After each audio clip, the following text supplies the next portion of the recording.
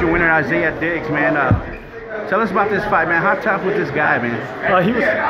First of all, I want to give thanks to God. I got to give thanks to God, you know, first for anything. But this kid was tough, you know. I mean, shit. Seen it didn't go down. I was hitting him, giving what I got. Maybe that I don't got the knockout power. But that dude was just got a tough chin. Man, you hit him with all kind of pieces up in there, man. He's a tough kid, Pena, man. Yes, sir.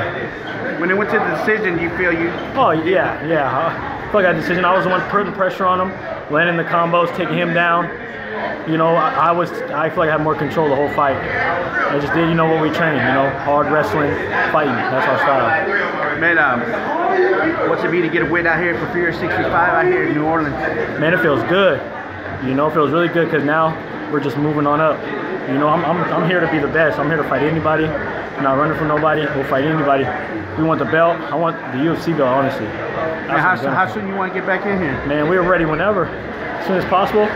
You know, I might maybe take a week off, but as soon as possible, you know, we shall figure out. But we like to fight. Like last year, I fought like 5 times in 1 year. So.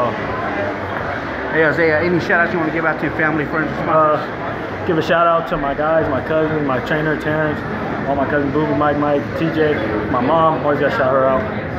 Shout out to Team Victory. They helped train with me in Colorado Springs. And Team Warrior Built. We trained with them too. They helped me out with this camp a lot. And Children's Brazilian Jiu-Jitsu. Hey man, it was a good performance out there, Isaiah, man. Congrats on the win, brother. Thank you so much, sir.